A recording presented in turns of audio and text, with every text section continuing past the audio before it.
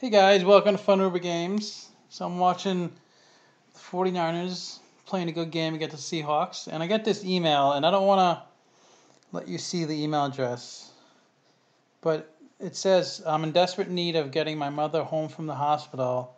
She has been there for 12 months now. The hospital won't release her until they get paid $50,000. How much are the tickets? She's referring to scratch-off tickets.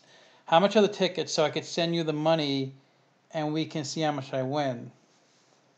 Because the title of the email is Lotto.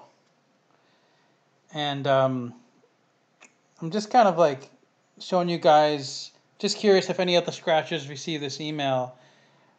It seems like an obvious scam or con, and maybe you could fill me in. So I just told her, obviously I'm not gonna give her any information because it looks like an obvious scam.